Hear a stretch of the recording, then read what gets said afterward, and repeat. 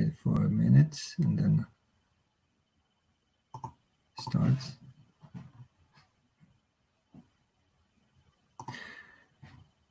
Okay, so I hope everything is okay now, so I can start. Hello here, everybody who's watching. I'm Ondrej Mihalyi. I'm working for Payara, and I'm a contributor, a committer to some Eclipse projects, especially Jakarta, EE specifications like messaging and batch. And I'm also a committer on microprofile. And I work with the Payara community and support the community and customers who use Payara Enterprise. Today I'll be talking about how to develop Jakarta EE applications and get them to Kubernetes very fast.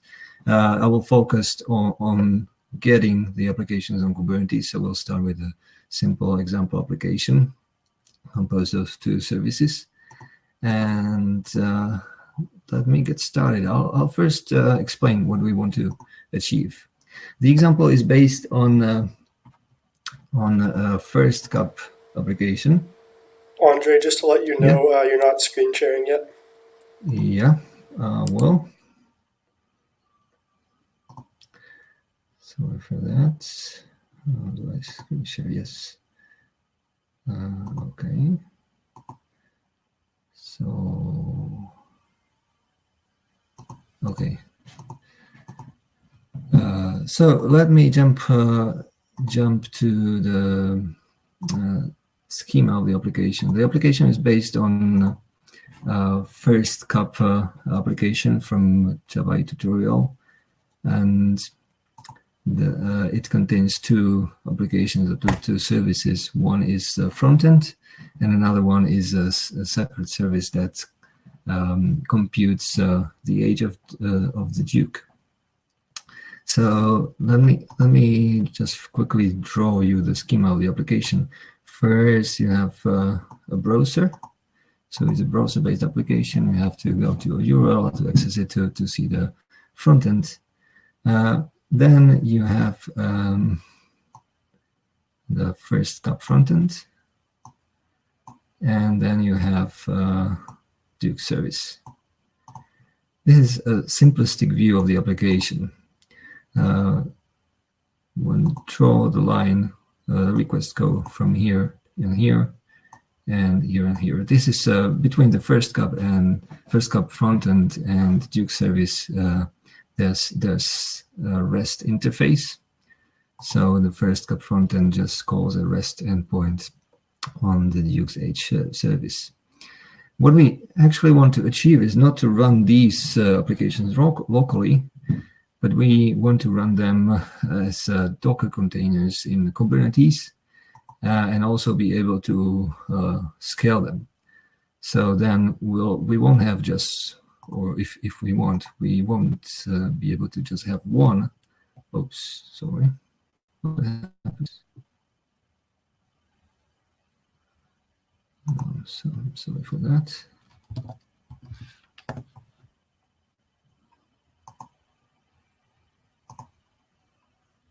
I'll need to start from scratch, but it will be quick. So let's get here. And we want to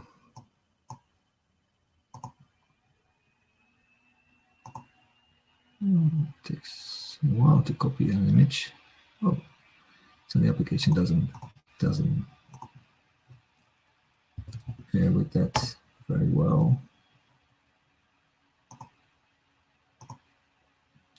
Okay, so I'll just explain with my cursor and words. We want to create several instances of Duke, and we will need a load balancer between first cup frontend and multiple Duke services.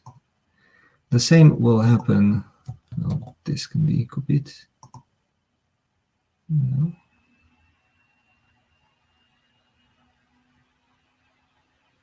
I think this managed to copy correctly. I think I imported pretty big images.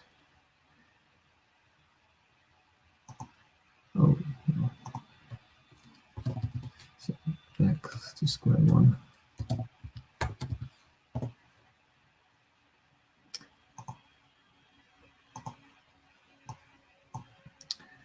So if you want to scale the front end, we will also create a load balancer here, and we'll have multiple front end services. So in case there are multiple users, each of them can be routed to a different front end service, and each front end service will then go through load balancer and access one of the running Duke H services. So this is what we want to achieve with Kubernetes, and basically achieve it very fast without too much boilerplate code and too much configuration. So let's get on it. First, we'll start with simple front-end application. If you run it locally, first I need to run the service. We'll first run it locally and show what the service is about. So let's pretend that we already coded, spent a couple of hours of work to modify or to write a new application or modify existing application to separate several microservices out of it. And then we'll run the service. I'm running it using PyroMicro, which is able to execute a war application from command line. And if we go here, we'll see there's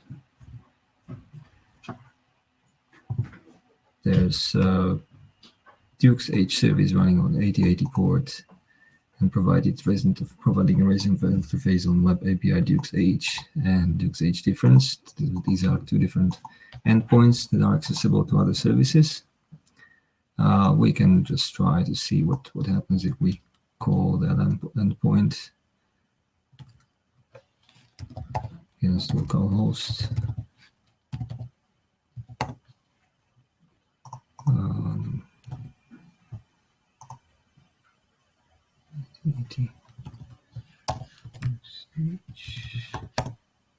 Oh, okay.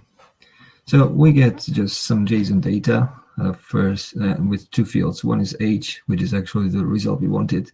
The second is the host IP address, which we will use later to demonstrate auto-scaling, that the responses come from two different or more different services. Now it always comes from this service because we only have that one service.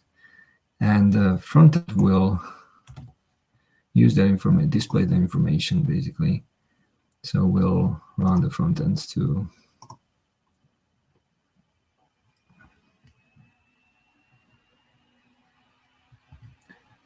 And that's where we need to be.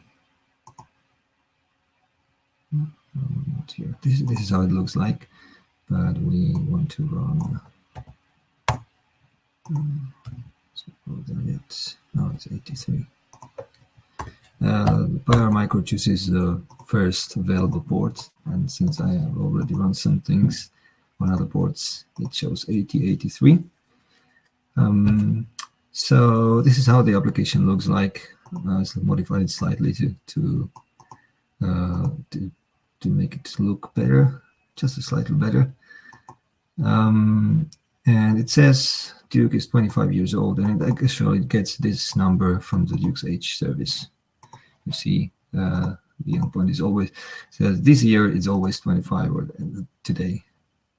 So today Duke is 25 years old, nice anniversary.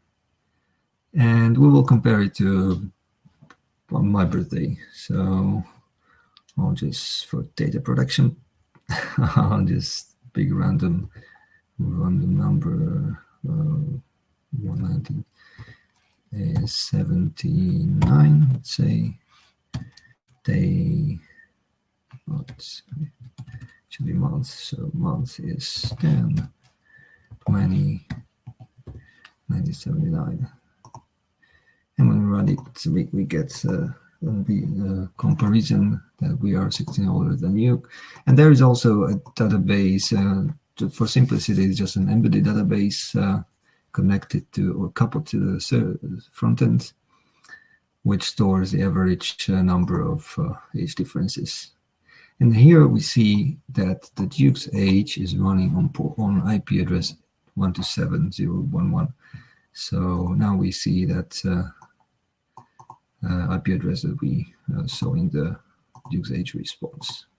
So this is the demo, and we want to, so we'll disable notifications, and we want to make it running in Kubernetes. So first, I'll show you how I got it running on Pyra in the first place. It's not a big deal. The project is normal War Maven project. To be able to run it just from command line or from NetBeans ID, which basically uses Maven configuration to launch the application, we use Pyra Micro Maven plugin, specify the version of the Pyra runtime. With this option, we specify that we want to choose any free available port if the default 8080 is not available. So you saw it in action when chose 8083. We disable clustering features because they just, if we don't use clustering, they just slow down the startup. And we specify which application to deploy. For development purposes, we'll deploy the exploded application. So that changes done in the IDE automatically propagate, and Pyra Micro will redeploy the application. And we specify the context root. So everything is at the top level of URL. There's no context root added to the URL to the application. Now, the next step is to basically come to the, move this further away. Next is to come to the step where we define how to build a Docker container, a Docker image, and then Docker containers out of it. There are two options right now, but I'm more comfortable with what I'm showing you. I'll use Maven Jib plugin, which is a plugin from Google to create Docker images and deploy them to a Docker repository without the Docker daemon installed. So you don't need any Docker daemon installed on your computer or your CI system. You can just run Maven and it will create the Docker image and upload it to the specified Docker repository. So the side effect is that if you have Docker daemon installed, it won't be in your local repository in Docker daemon. To launch it locally, you have to pull it from the repository, which Jib uses to deploy to, and then you can run the container locally, use the image locally. Jib is able to use the local Docker daemon or even a remote Docker daemon with another Maven goal. This is mainly for development because in continuous integration systems, you would most probably want to deploy to a Docker repository. It also allows building a tar or a compressed image that you can import to any repository. So you can build locally even if you don't have a Docker daemon, and then import this image to any Docker repository manually if you want. In practice, you would rarely use this option. So I'll start with using this plugin. It's a Jib plugin, and I'll need version. I'll use the latest. And here we will need to specify configuration. And configuration just specifies basically what should be in the Docker file. You don't need, or the Docker image, you don't need any Docker file to do this. You just need to specify it here. So we'll start with specifying the image. First is the base image. We will use PyR micro Docker image based on JDK 11, because this is in the Docker Hub and in the central Docker repository. We will prefix it with Docker IO, and then point it to PyR micro image and tag JDK 11, because we want to use JDK 11. The default latest is based on JDK 8. This is a nice Docker image provided by the PyR team, which you can use out of the box, and you can just drop your web application into it and run. We need to specify the resulting image and also the repository you want to store it to. So we will use for now a placeholder, a variable Docker registry, which we will come back to later. And then just for to make things easier to remember and work with when you have a Maven project, we will use the group ID and artifact ID as coordinates of the Docker image, and we will push to the latest.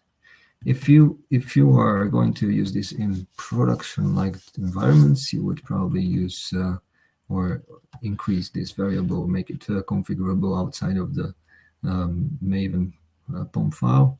So we would, for example, use version 1 or version 0.1, or just use a variable image version and specify it externally when you run the Maven build. But now we will work with only the latest, which is the default. And then we need to specify some configuration for the PyR Docker container, which is specific to PyR Docker.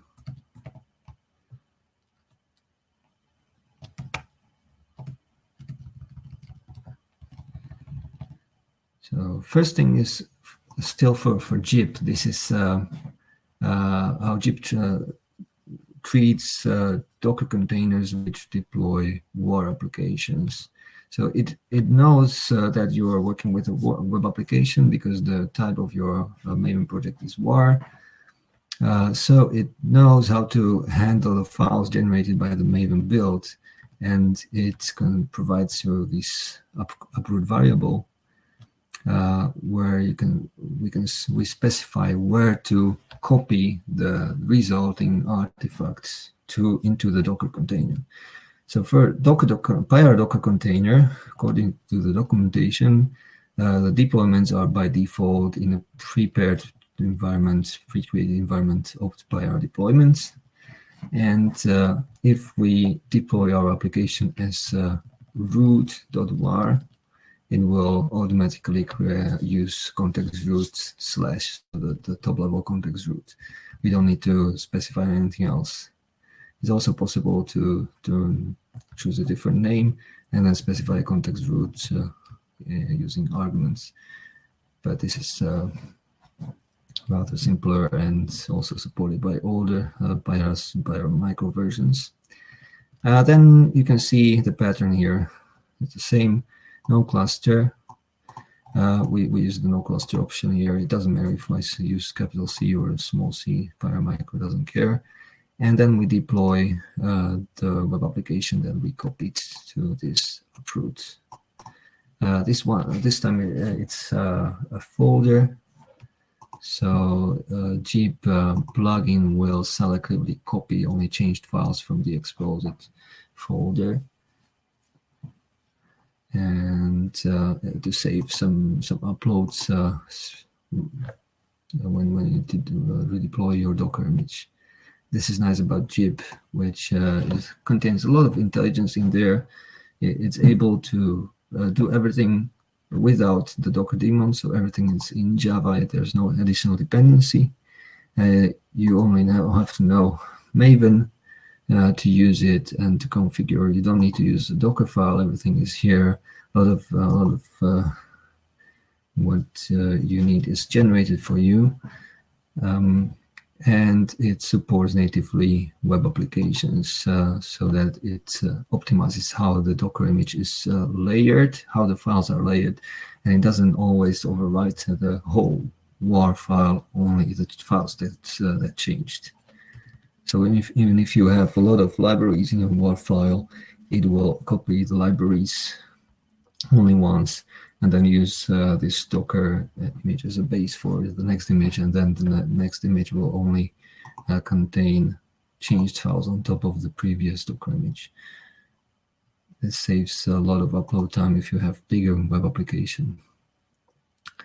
One thing that I omitted from here is this auto-bind HTTP, because in Docker, we will use always the same port, which is 8080, and then bind it to something, or Kubernetes will do it for us. So that's it for building the Docker container. And I structured my final POM a bit differently to separate the configuration from how the things are executed. So the main thing here is we only have configuration now. Now we need to have execution to actually execute it. We can do it also from command line. So that's why I also separated the configuration and execution, because we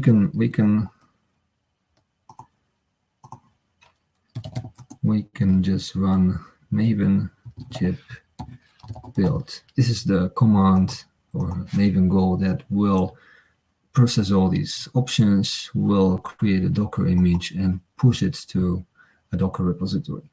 Now we're at the Docker repository. The Docker repository should be the Docker repository accessible from the Kubernetes, ideally out of the box. For this demo, I will use microkate as Kubernetes distribution, which runs locally on my machine. I already installed it. I won't go into details. I can show you the page of microkate.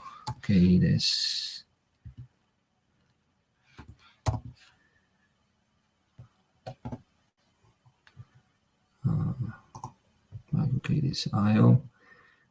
You can start here and install on any operating system. What is nice about it, it doesn't use virtual machines, at least on Linux. It doesn't use virtual machines. It uses just Docker to run the Kubernetes cluster, so it's very efficient, and it nicely integrates with the kubectl command.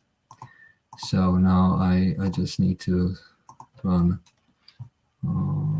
do is new window and run kubectl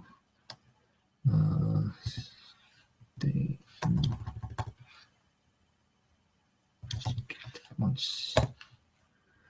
So we can easily call kubectl. I just needed to modify the configuration of the kubectl command, which is generated by microkate. So there is a command in microkate that will provide you the configuration. So I'll show you here.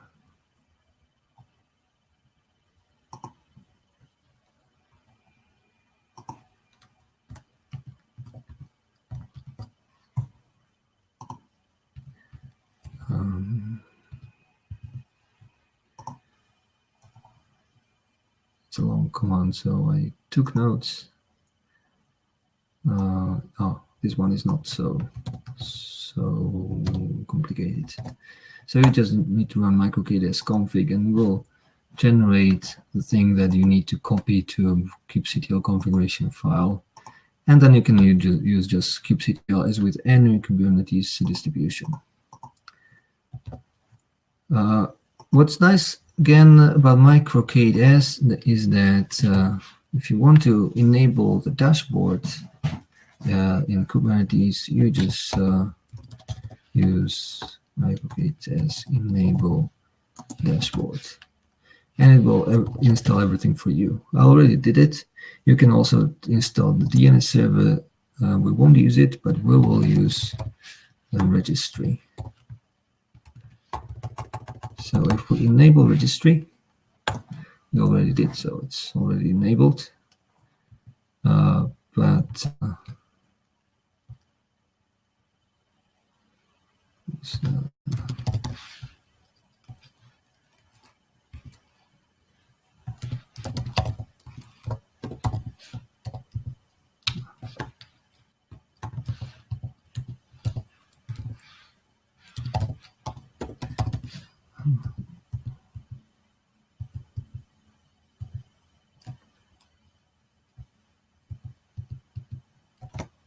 This one. If you run microkdS status, we will see that it's running, and all the add-ons we enabled, or they were enabled by default. So there's a dashboard, there's registry, and by default you can access the registry by an URL, which is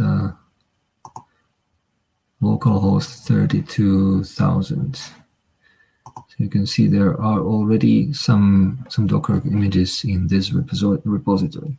So what we will do is we need to do two things. First, we will specify this Docker registry variable to these. It's not a URL, but it's a pointer to the microkdS repository, localhost 32,000. It's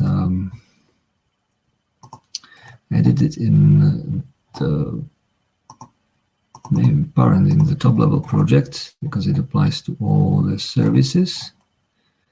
So what I did is I specified it as this variable, and we also need to tell the Maven plugin that it's insecure, and that's okay because it's only for development.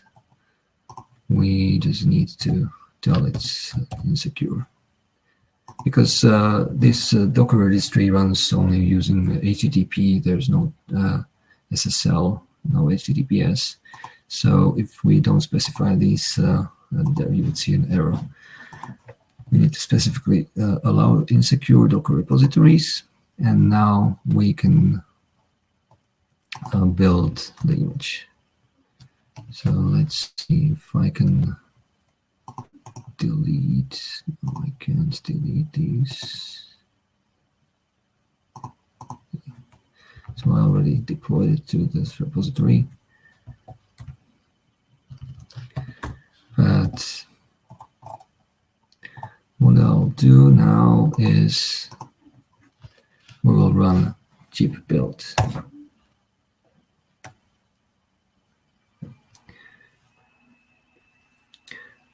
This is everything we need to really build a Docker image and push it to the repository. If it was empty, you would now see a new image.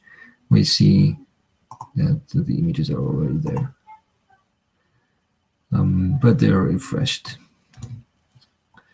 Or specifically this one, if we go to the parent project and run the same command zip build also for the other service, you will see that both are built. So we need to do this for all our services to configure the zip plugin. There's nothing specific because also the image name is derived from the Maven artifact, so we can basically copy all the configuration or move it to the parent project to share it with all the services. That's very easy. Second step is to specify the Kubernetes deployment. So now we have a Docker image. We can run each Docker image separately, which is fairly easy, but I won't do it because it would require some time that we don't have. And we would also need to define how services see each other, how they connect to each other. I'll jump now to the code. The only important line in the code is the line where the front end discovers or connects to the Dux-H service. So we have a Dux-H connector, which is a wrapper around the REST call, or all the REST calls to the Dux-H service. And it needs to know the URL which it should call. So in this case, in our case, we will read the base URL from an environment variable, the Dux-H URL. By default, if the environment variable doesn't exist, we will use localhost 8080, which is our default configuration for the local environment.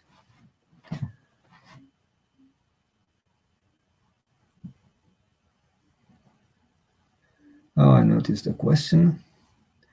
How do I get started with Jakarta Standard?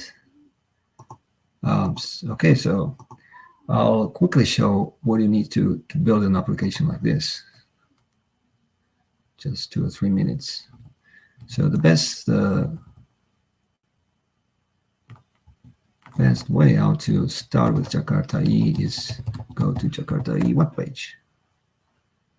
That's the main starting point, where you can find now after some while, the Jakarta E page contains a lot of resources that weren't there, and the Eclipse Foundation is doing very good job, and all the people involved in Jakarta E are doing very good job in aggregating all these resources. Sometimes they are not easy to find because there's simply a lot of them, but I would point you to this resources documentation page, which links to Jakarta E tutorial. And here is the Jakarta E first cup tutorial, which I based my application on. And then there is a full-fledged Jakarta E application called Cargo Tracker, which demonstrates a lot of Jakarta E APIs. So I think almost all of them in just one application. So I would start by studying all these three. And there's another question: how do I set it up on Cloud9? Cloud9 is, I think, in Cloud IDE. That's always specific to every IDE, but I think it's good to start with the Maven projects, and which most IDEs support in some way or another. And when you want to start with Maven, there's either Maven archetype,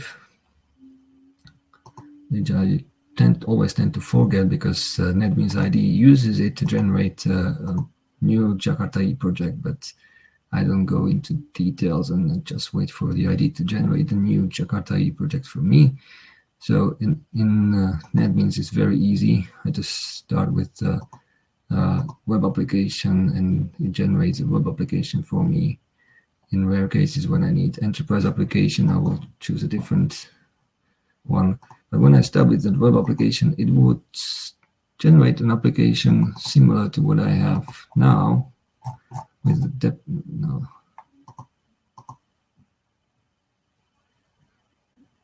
Here.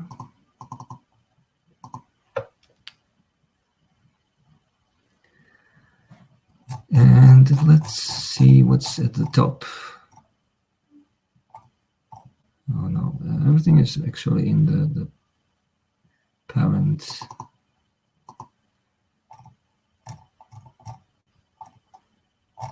Where are dependencies? Yes, here. So basically, every Jakarta EE Maven project should only have one single dependency, and that will be either Jakarta EE Web API or Jakarta EE API. Depends on which profile, which subset of APIs you want to use in your application. Either it's a full one, Jakarta EE API, or a subset of which is called Web Profile. Some implementations of Jakarta EE only support this subset. Like, for example, PyR Micro, which is somewhere in the middle. It supports all of the web profile and a lot from the full profile, but not all of it. So it's safe to start with web profile, web API, and then add individual APIs to it. Actually, there's PyR Micro archetype. If you go to PyR Micro documentation,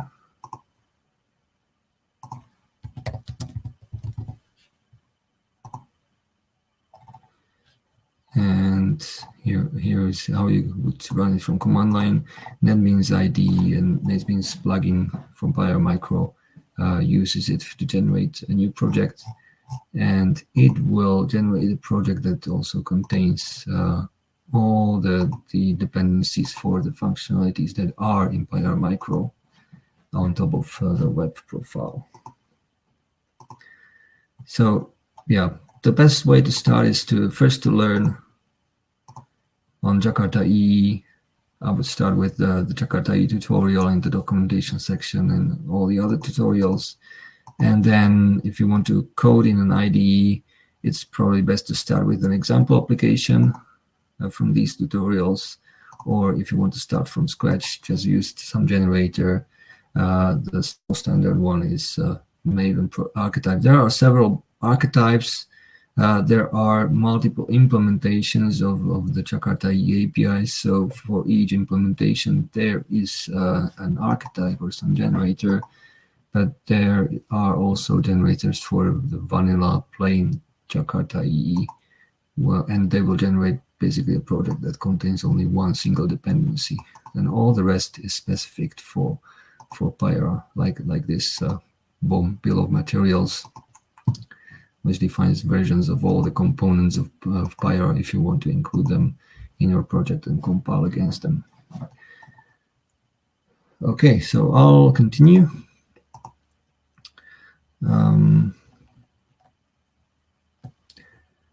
I'll continue with how to deploy to Kubernetes. Traditionally, for Kubernetes, you would write YAML files, which are quite easy to use for a simple service, for simple configuration. You can see there is a definition of the service. There's a lot of boilerplate in there that just defines API versions and metadata. You basically only need, this is a special one. You basically, for your service, you basically just need this. What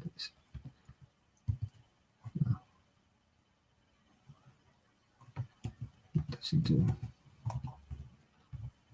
Doesn't work.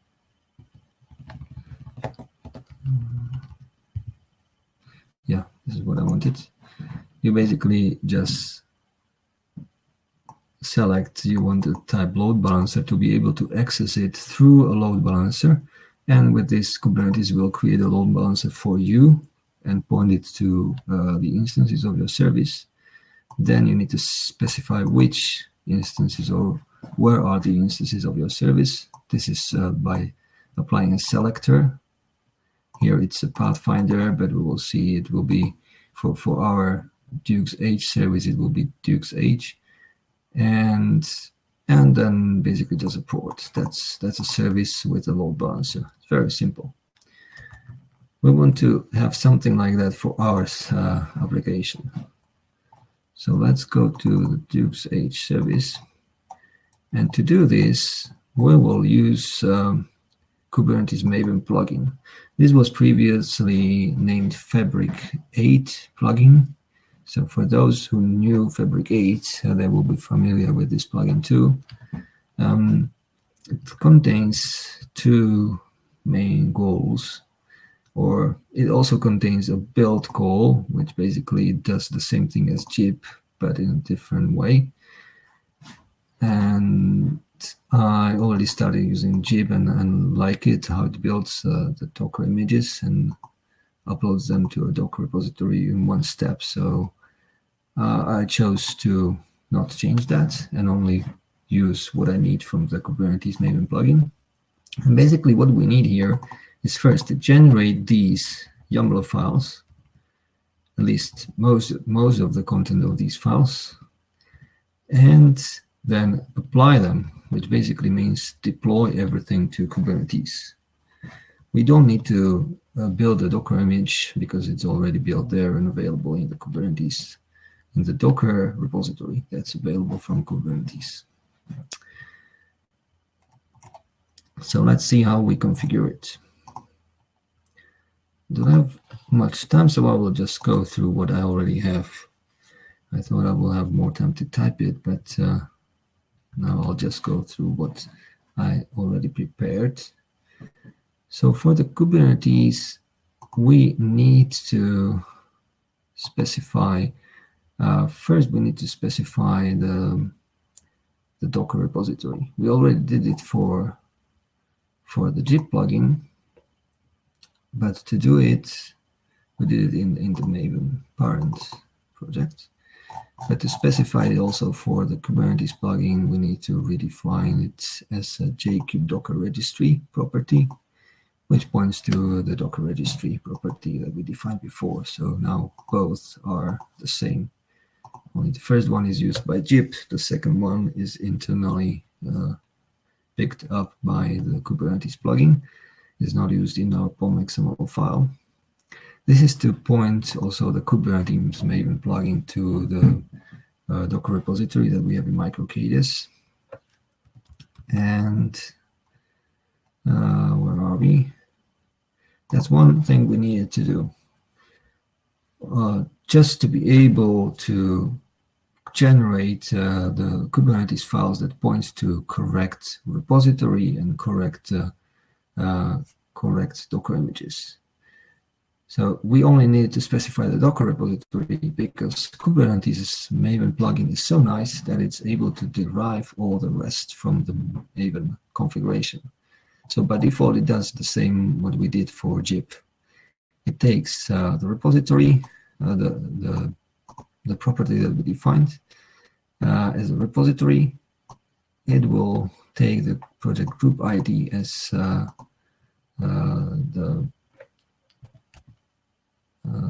and we'll use it to generate the name of the image, and also project artifact ID, and it will use latest tag by default. There are you can override this, but this is the same default that works most of the time, at least for demo purposes. So we won't need to change this. We only need to point it to the correct Docker registry. So we will redefine this variable as the one that's expected by the Kubernetes Maven plugin here, JKube Docker registry. Another thing to change, or to what we want to do is to specify the type of the service to be a load balancer. By default, if we don't do this, let's disable this and run the Maven. Let's go to the TXH and Maven Kubernetes resource. This will call the resource goal that generates the Kubernetes deployment files. And these are created in the target directory. Probably not where you would expect them, but it's pretty nice. And they will be in the classes directory, so they will end up as meta information inside your web application. So anybody who will open your web application var package will see the intended deployment and can use it to deploy to Kubernetes. Let's see, there is a deployment automatically generated. It contains a lot of metadata, but is not very interesting.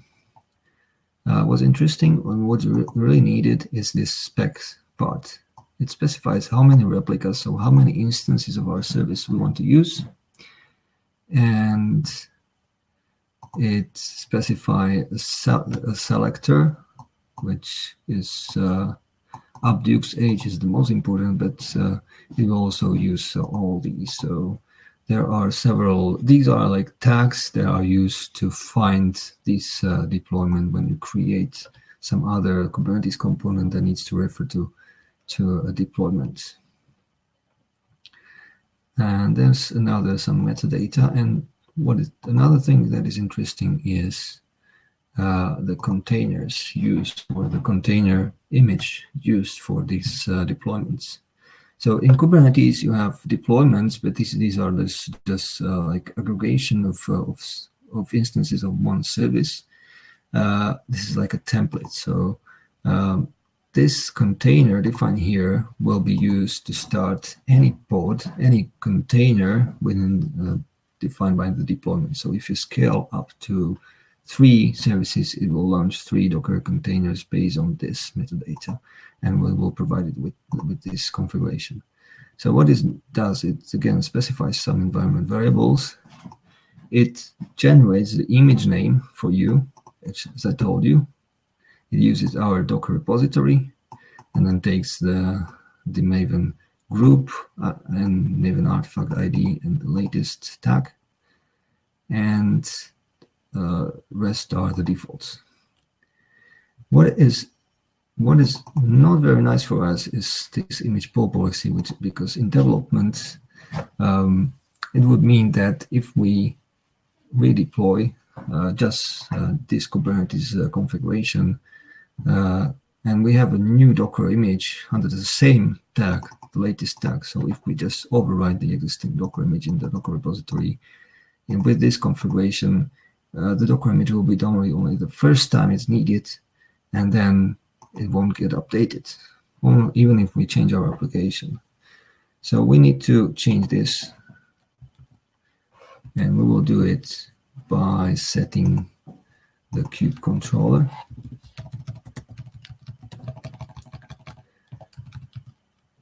JKube controller, and we can also overwrite the replica count, which is, to start with, is just 1. This is the default.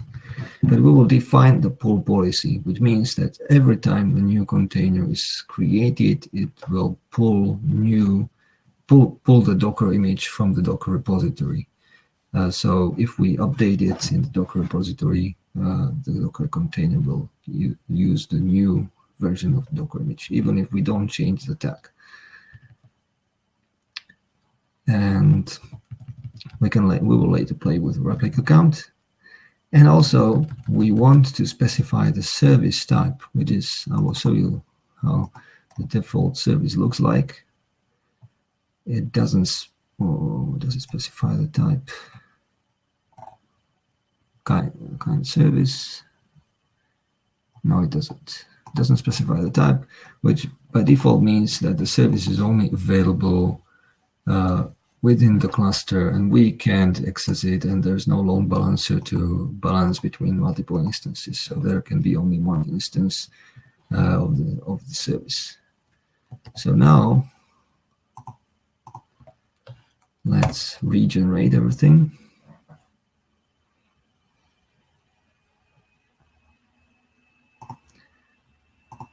And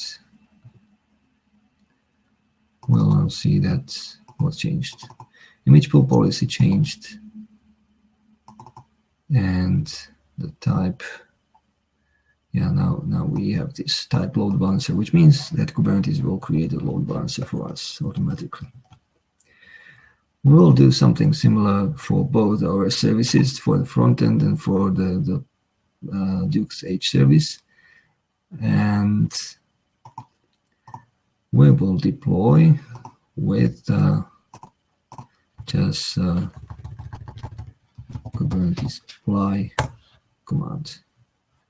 This will take the resources that were generated by the resource plugin or this resource goal and use the kubectl tool configured to point to our local micro-Kubernetes cluster and apply all these files. So when we go to the Kubernetes dashboards, now we see we have first cup var and Duke's H services. And when we go to deployments, each of the services points to the respective deployment. And then there are just 2 pods, 1 pod for each service and deployment. But we can have multiple pods, which means multiple instances of the service. We'll come back to this. So to access our service, we can do 2 things. We can either use the port generated by Kubernetes, just to map to the front end. So we'll just use this. And hello, voila, everything is working now. The front end calls the backend service, the Duke's H service. It will retrieve the age of Duke, will print the IP of the service. You can see, if you remember, previously when we were running locally, it was 127.0.11. Now it's 10 point something, and mostly in Kubernetes IP addresses start with 10. And now one more thing we did, I did, which I didn't tell you, is I pointed the front end to the back end, and this is by host name. And on localhost, it was always using localhost to point to the external service, but now if it would point to localhost, it wouldn't find anything because there's no Duke's H service running locally in the same container. It needs to use something in Kubernetes to find the other container, and that something is the service. So also this internal Duke service has a service in Kubernetes which assigns it a host name and creates a load balancer. The services of type load balancer, and the Kubernetes creates a host name in its internal DNS service, or so that when first cup accesses Duke's H, it will point it to the service, and that will load balance it to different pods, different instances.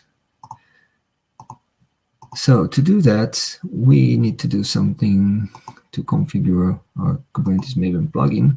And this is a thing that's not possible inside POM XML, but we will use another way how to configure this plugin with a Kubernetes template file, which we can find in src. It needs to be in the first cup front end. No, yeah, here it is. It's in main. Next to the Java directory, we need to create jkube directory and a deployment YML file, which only contains the things that we need to overwrite or add to the generated deployment file. So in our case, we need to specify Duke's H URL, which is read in this code here. And if we point it to Duke's H hostname and port 8080, which never changes, we will be able to point the front end to the back end. Otherwise, it would use localhost and we wouldn't find anything. So that's the only thing. If we go to the generated deployment file, you will see there's this variable defined, and all the Docker containers from these deployments will use this variable to find Duke's H. So the final thing we can do now is we will scale the Duke's H deployment. Let's start 3 instances. If we go to pods, we'll see that there are now multiple of them running, multiple pods for Duke's H. And when we just go to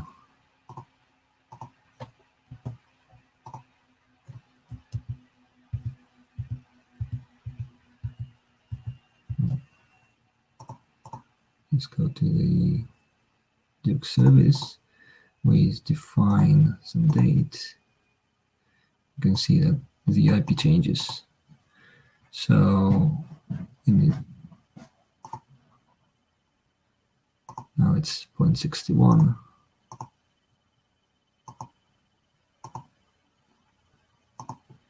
Let me see. What are the internal IP addresses?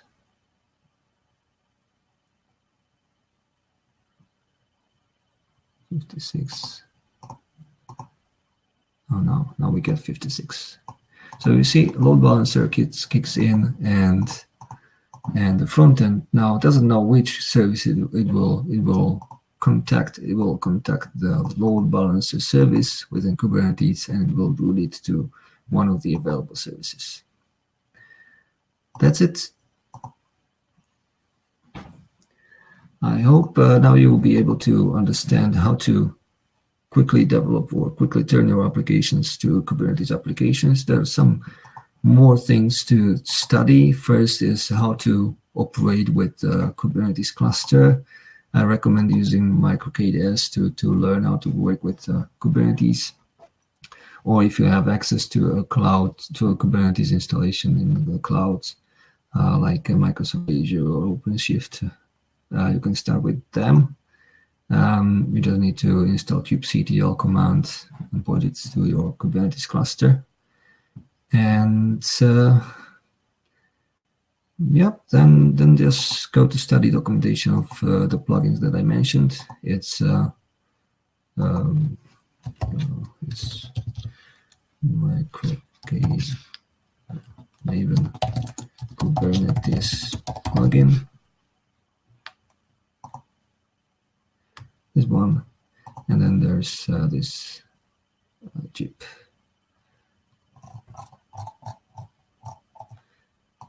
plugin.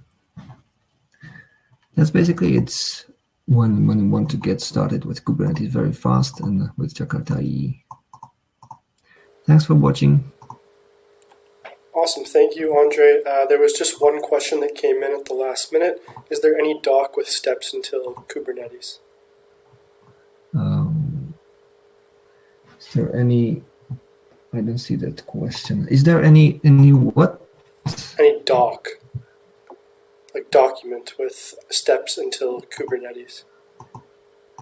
How to get started with Kubernetes? You mean? Yeah, I'll just post the question in the chat. If you want to get started with Kubernetes, yeah, there are a lot of resources.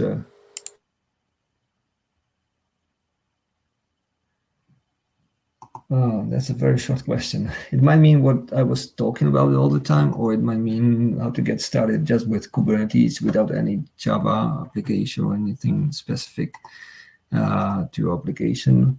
So since I talked about how to get your application running in Kubernetes, I assume that the question is about from where. Oh, so you mean document? If there is any documentation for what I basically described. I don't think there is any specific to cover all the pipeline, the whole pipeline. You can, if you use PyRMicro or just want to get started quickly with Jakarta EE, you can see the documentation of how to use Docker. It's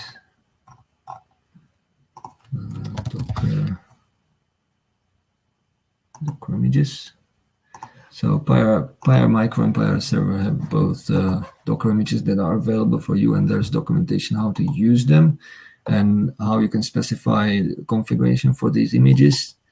If you want to get them running in Kubernetes, you basically just Dockerize your application using PyRMicro or or any other Jakarta implementation, and then study how to just get running with Kubernetes.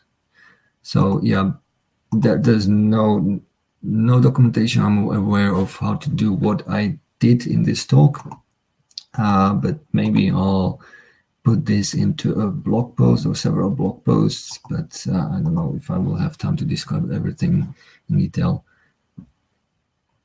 Okay, answered.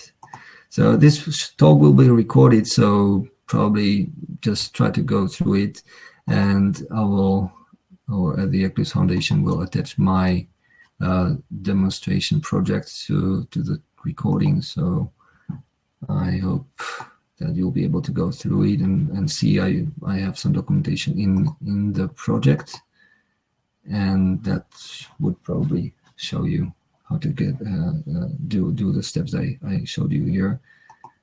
But yeah, you have to take the documentation pieces from here and there and first study how to Dockerize your application, and then how to use Kubernetes to use your Docker images in a Kubernetes cluster and interconnect your services. Because the Kubernetes part is basically independent of Java or any application. It's just the Maven Kubernetes plugin makes it easy for Java developers to operate with the Kubernetes cluster and deploy application to it. But you can study Kubernetes separately. Okay. Awesome. Well, thank you, Ondrej, and thank you for everyone who joined today. Okay, thank you very much to everybody. Bye.